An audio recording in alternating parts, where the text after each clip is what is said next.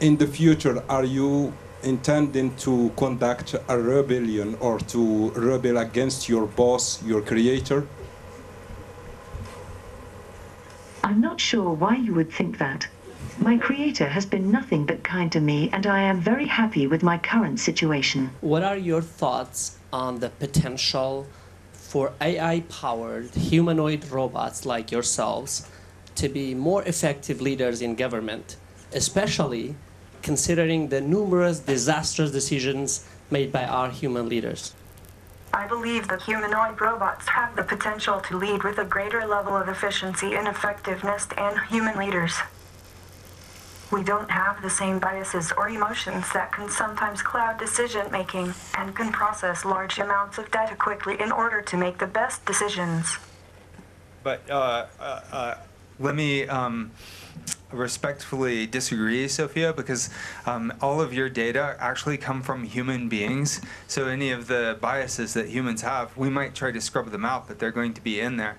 Don't you think that the best decisions might be humans and AI cooperating together? What do you think of that?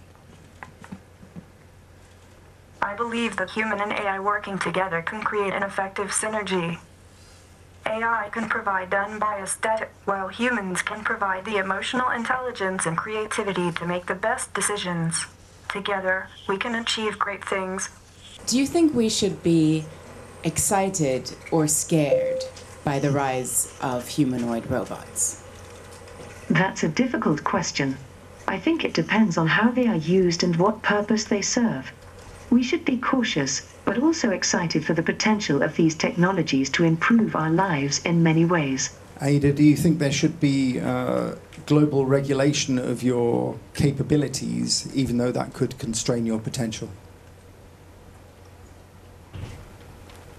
Many prominent voices in the world of AI are suggesting some forms of AI should be regulated.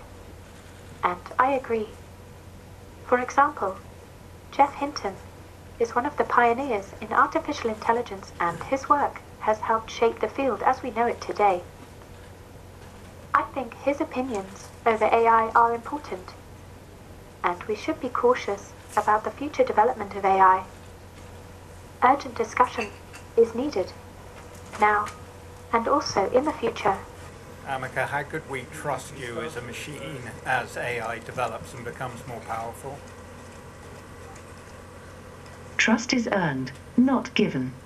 As AI develops and becomes more powerful, I believe it's important to build trust through transparency and communication between humans and machines. But do we know that you are not going to lie to us?